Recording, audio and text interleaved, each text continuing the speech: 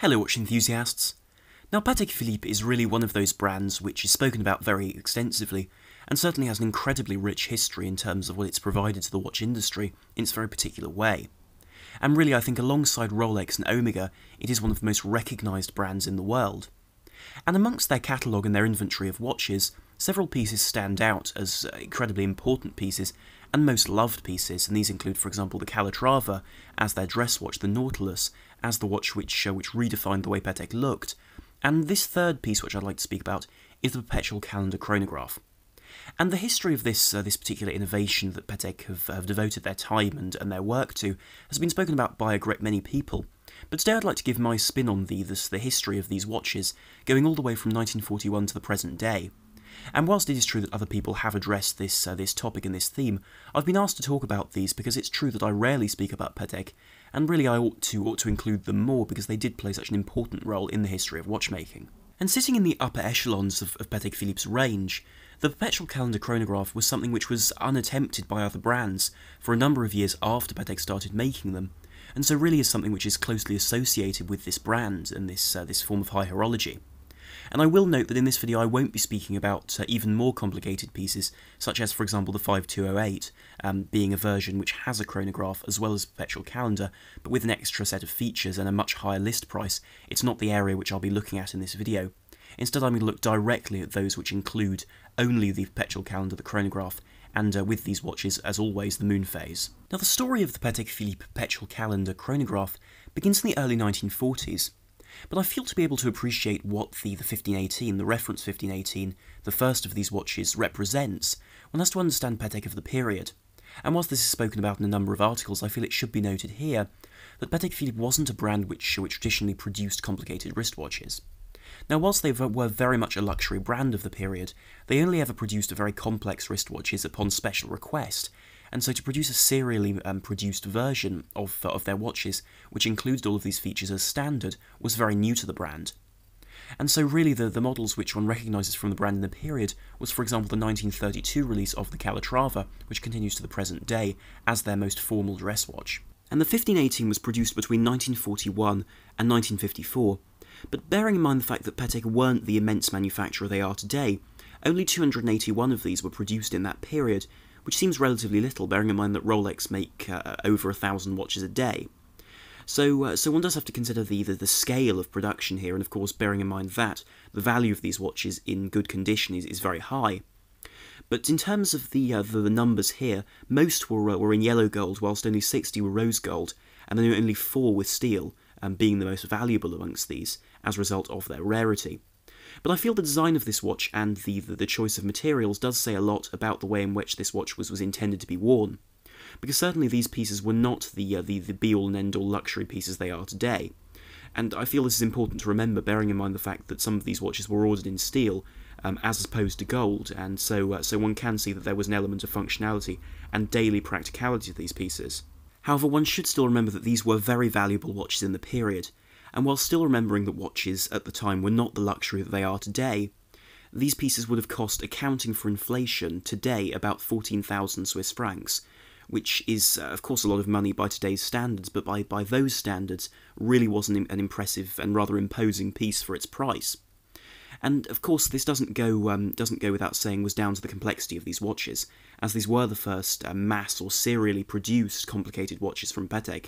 and in a sense changed their identity into a brand that specialised in these sorts of products. And this was also the first perpetual calendar chronograph seen in a wristwatch, and thus is a very important piece historically. And inside this watch's 35mm case, one had a movement which is far removed from the Patek of today, because whilst very well decorated, and certainly one can't fault it for its decoration, this was a Valjoux-based movement that was called the Calibre 13130, and this used a Valjoux manually wound chronograph as its base, and from there used a sort of a series of modifications to create this perpetual calendar. And so on the dial one can see the different functions, from the running seconds at 9 o'clock, the minutes of the chronograph at 3, the pointer date at 6, with the moon phase within it, and then of course the day of the week, and the month at 12 o'clock. And then of course in the centre one had the chronograph hand, and then these leaf hands, which were very much something of their period to decorate the dial and the front of the watch. And mechanically the piece also had a few additions, such as a Breguet overcoil and a swan neck regulator for more fine-tuning of the timekeeping for this timepiece. But the dial is an interesting area, because one does have a design which is in many ways far more functional and utilitarian than one would see from later models in the Perpetual Calendar chronograph line. Because one had a tachymeter around the edge of the dial on this enamelled surface to the dial, in addition to the sunken subregisters for the two horizontal subdials, these beautiful leaf hands, in addition to gold-applied markers in the form of Arabic numerals on these pieces. But aside from the silvery dial and wheels, this watch did have one interesting and very colourful detail on the moon phase, which had this blue enamelled surface, in addition to these golden applied elements for the stars and for the moon, which give a very interesting element to this timepiece, and certainly make it a very beautiful part of this line. And the next watch in the story of the Patek Philippe Perpetual Calendar chronograph is the incredibly revered 2499. And this is a piece which in my eyes is the most important in this video, because it marks the transition from Patek Philippe of the 1940s and 50s into the modern day,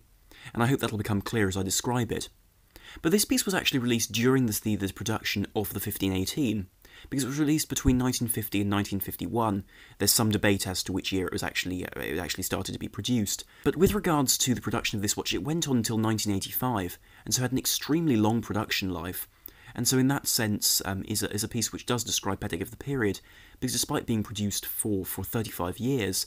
only 349 were made. And where the similarities were concerned with the 1518, as a result of being produced at the same time, it did share the same movement, and so there was no innovation in that sense. But the case changed very profoundly, as the case itself became much more rounded and much more luxurious in my eyes. One also saw these ridged lugs which have been maintained in the Patek line to the present day in some form or other, and certainly are a staple of this line.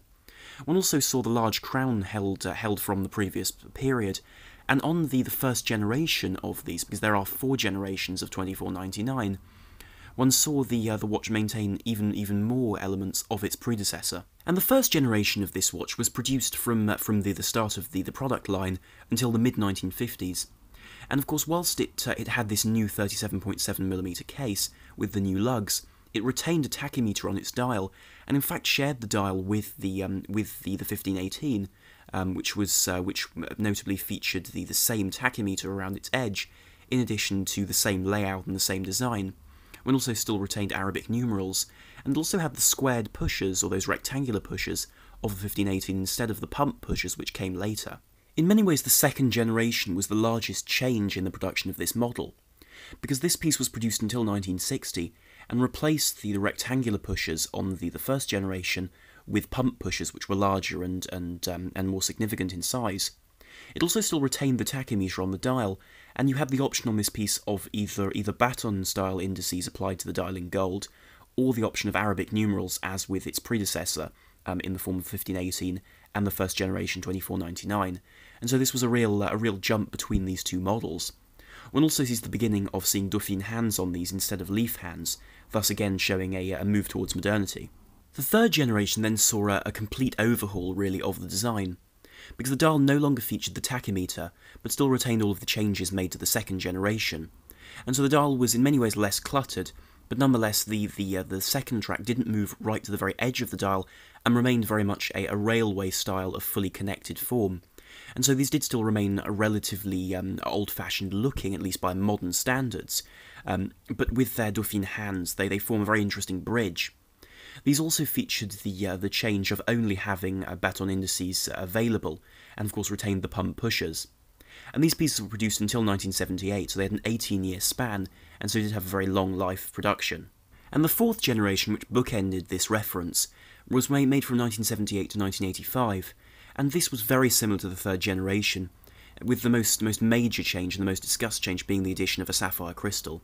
and thus making this watch one of the early adopters of sapphire crystals in the industry, bearing in mind that Rolex also adopted the sapphire crystal to some of their models during this period in the early 1980s.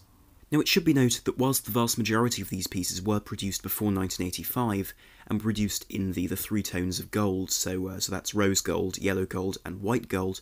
they did continue production until about 1987, when 2 platinum versions were made, one which has been kept by Patek Philippe, and the other one which was owned for a number of years by Eric Clapton. In 1986, the successor to the 2499 was released in the form of the 3970, and this piece had quite a long life as well, running all the way through to 2004, and it maintained the lines of its predecessor. However, it gained a softer form in some ways, whilst also dropping to 36mm instead of 37.7, so somewhere between the 35 of the original and the size of the 2499. And these pieces were made in much larger numbers than former models, so 4,200 were made during this period, with all three tones of gold as well as platinum being made. And these pieces came with one really very major change where the movement was concerned, because now they changed to a movement by the name of the CH27-70Q, which was based on a movement which is incredibly well loved in the industry and is one which I've spoken about quite extensively on the channel. And this, of course, is the 1942 Lemania 2310. And this is a movement which, in the form of the 2510, with the 12-hour subdial at 6 o'clock, became the Omega 321, and so was an incredibly revered movement running at 18,000 vibrations per hour, and a piece which really was a staple in the manually wound chronograph world, and certainly in the form of the 861, Omega's modification of this movement, lives on today in the later 1861. And this is a movement which has seen an incredible range of different versions made, which even formed the underpinnings of some of Omega's first automatic chronographs, like the 1040, which featured some of their some of the elements of the 321, and thus some of the Lemania 2510. But this was the movement chosen for this watch, which is of course heavily modified by Patek to include that perpetual calendar. The change of movement also brought on a change to the subdials, because instead of having only one single measure shown on each of the horizontally orientated subdials, they now became coaxial. And so on the inside, with those blue tans, one now saw the use of the leap year being shown on the right-hand subdial, whilst the left-hand one also had the 24 hours, and so one had an interesting reuse of this space for a new purpose. But the dial itself changed quite significantly to look more modern, because it had a new style of text on the dial, in addition to also having unlinked markers. And by this I mean there was no longer a railway track style link between the markers around the edge of the dial or on the subdials, thus giving the watch a very modern look. There were also a few dials in different colours with this series, notably black dials became more common, in addition to the use of some diamond dials seen on some platinum versions, and even versions with Breguet numerals have appeared from time to time. Now, with reference to the three series of these watches, this is a more loose term than with the 2499, but generally speaking the first series was seen as the first 100 or so watches, which were seen in gold, and which featured a snap-on caseback. And these also featured off-white subdials, which meant that one had a slight colour difference between the subdials and the rest of the dial, which created a slightly different appearance. But in terms of the way these pieces looked from the front, they did look very similar to others, and certainly without putting one of these right next to a second or third series, it would be very difficult to tell another yellow gold piece apart. But interestingly, they did also offer the 3971, which was effectively identical, but featured, instead of a closed snap-on caseback, which is pressed into place, it had a version with an exhibition caseback so you could see the movement. Following this first series of a small number of watches, the rest of this run until 1991 is often seen as the second series. And these pieces, instead of having a snap-on caseback, featured a screwed-on caseback, and they removed the sort of nomenclature difference of the 3970 to the 3971, where instead the caseback came closed, but there are several instances where someone has special ordered an exhibition caseback for these pieces, and so these did exist during the period, and so one does see them appear on the market. Now, unlike the earlier version, it should be noted that this piece no longer featured a difference in colour between the subdials and the rest of the dial, and so was a uniform silver in terms of its appearance. And it was also around this time when some of these models were redesignated 3970E, meaning étanche or water resistant, because with this new screw-on caseback they could certify a certain resistance to moisture, to dust and also to water. The third series, which was produced until 2004, was in many ways the most different, because this piece, despite having the longest life of all of these versions, was rather different in the sense that the caseback solution had now been changed again. Because in this case, both casebacks, both closed and the exhibition caseback, were included with the purchase, and so you were able to interchange them depending upon what you preferred. Although I must say, bearing in mind how beautiful the movements are in these pieces, I really wouldn't imagine that anyone would choose to have a closed caseback over the open option. This third series also saw a few dial changes, because in addition to the new caseback, The dials of these pieces were now a much crisper silver, with more heavily defined black markers and indeed indications printed onto the dial. Then there was a change in the indices and the hands, because where previous versions had had leaf hands which acted as a certain throwback to the 1518, where in fact during the 2499's production run they'd become Dauphine hands, this now went to pencil hands, which were slightly slimmer and were uniform in their thickness down their length. Also, the traditionally rectangular baton indices, which were applied to the dial in gold, now featured tips to make them pointed and also to match those pencil hands. The next piece I'd like to speak about was an offshoot of the 3970, and this was the 5020, which didn't sell very well and was the large TV dial version of the 3970. And this was the 5020, which used the same movement, and in fact in terms of functionality was identical. However, it featured Breguet-style Arabic numerals and Breguet hands, and of course this very smooth cushion style of TV case with these protruding lugs. It also had a crown which was sunken into the case, and this square form, and so really was a sort of an acquired taste. But in 1994, during its production run, over 220 were made, though less than 300, and so this piece has become quite a rare model, which is certainly very sought after due to its rarity in that period. Now the next piece is a model which is quite a remarkable version, which is the 5004, produced from 1996 to 2012. And in many ways this operated as the big brother to the 3970.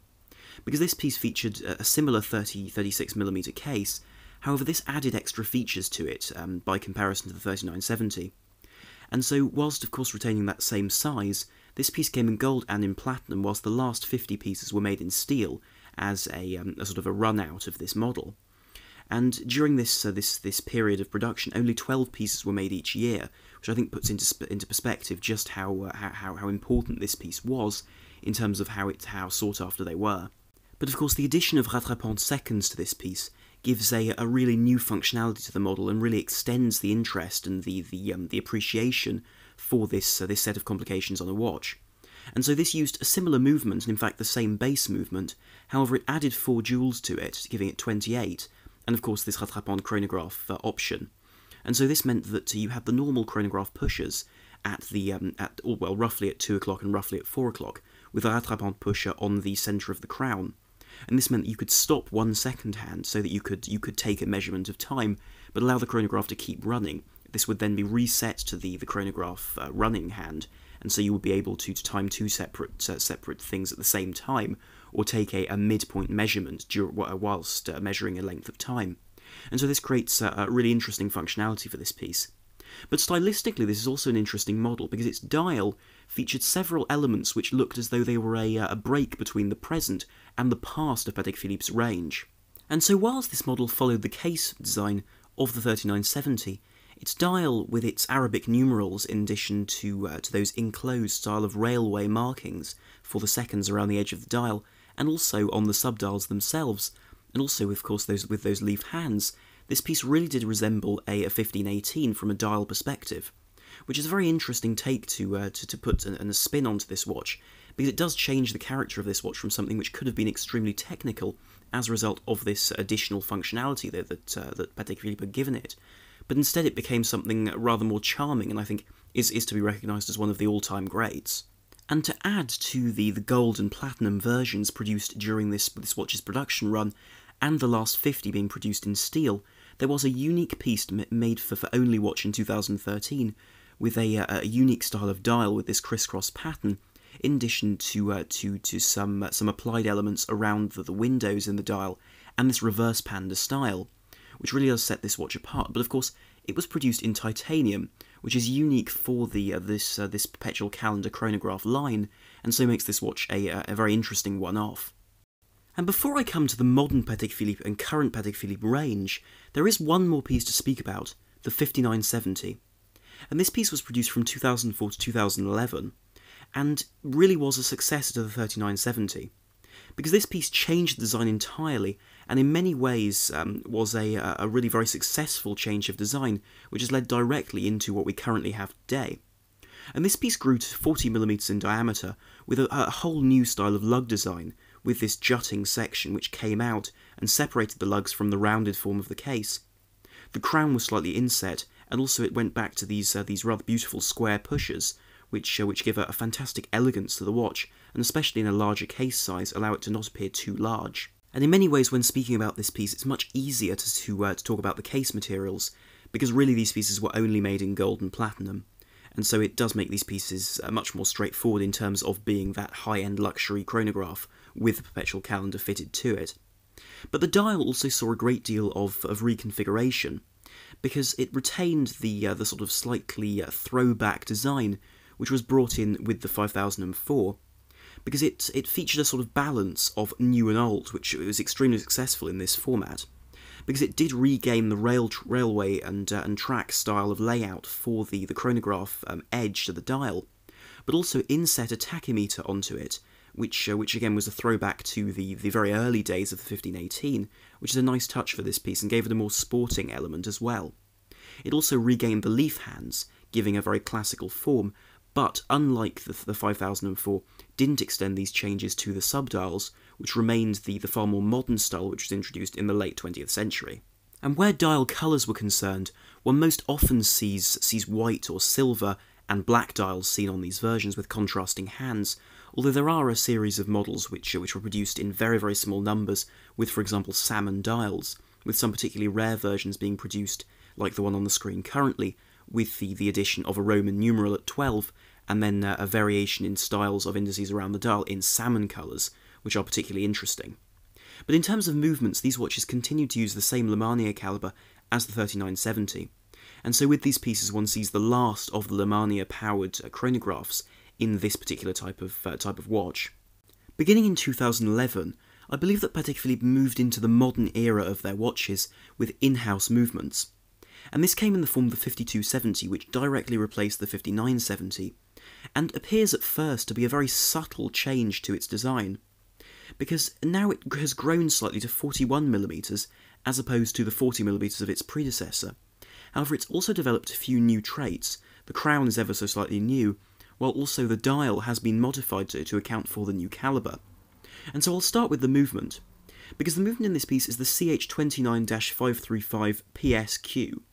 and this is a chronograph with an instantaneous minute counter, which means that when the chronograph hand hits 12 o'clock, the minutes jump over immediately without any delay, adding to the accuracy of measurements if you stop the chronograph around this time.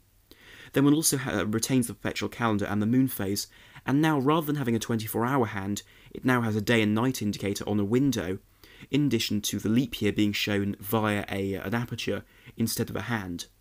And whilst I'm sure owners of the 5970 will be very familiar with the 5270, as really its operation where the operation is concerned, winding the watch up, indeed using it with the same use of a column wheel, it would seem very similar, but there are a few subtle changes, notably the placement of the subdials, which have now dropped somewhat, so they're no longer in line with the centre of the dial. And I think this is a very interesting and very elegant development, because oddly enough I feel it helps the balance of the watch immensely, and creates a very modern look to the watch in this perhaps slightly classic sort of concept. Then one should note that the dial has also taken some of these forms that are echoed on the 5004, and so it's taken some of these elements of having the closed railway-style markers around the edge of the dial, and of course retains that tachymeter introduced with the 5970. However, it takes it a step further by adding to it by making the subdials also have that old-fashioned style of printing, which I think is very, very elegant and complements the leaf-style hands very well. And in terms of variants in the current range, this piece comes either in platinum with a rather beautiful salmon dial, which also comes with black gold applied indices, or rather numerals in this case in the form of Arabic numerals, in addition to also greyed leaf hands, which give a really wonderful look to this timepiece. Whilst there is also the option of the rose gold version, which comes on a bracelet, and also features a black dial with rose gold markers, and is perhaps the more ostentatious of the two, and so my personal choice would be the platinum. There is also a third version in the range, which is the 5271, and this is a 5270 in platinum, with a black dial that's then set with diamonds on the lugs and the bezel. In 2012, Patek Philippe replaced the 5004 as the split-second or rattrapante chronograph with the perpetual calendar in the range with the 5204. And this model offered something rather different because it took all of the updates seen in the 5270 and added them to the concept of rattrapante chronograph in a slightly smaller package and a more classically correct size. So this piece still did grow to 40.2mm and is significantly thicker than the 5270, despite sharing the same sort of movement, because it's 14.3mm to the 5270's 12.4, but this is because they've had to add on the rattrapante chronograph elements. And so this piece features well, really all the features that one would expect on the 5004. However, where this piece has developed is that it's changed somewhat to have those subdials which have sunken down towards 6 o'clock, in addition to the use of apertures to show the day and night, in addition to the leap year. But this is an incredibly elegant piece in terms of its design, with a crown which is delicate and small by comparison to previous iterations, but still with the rattrapante pusher in its centre.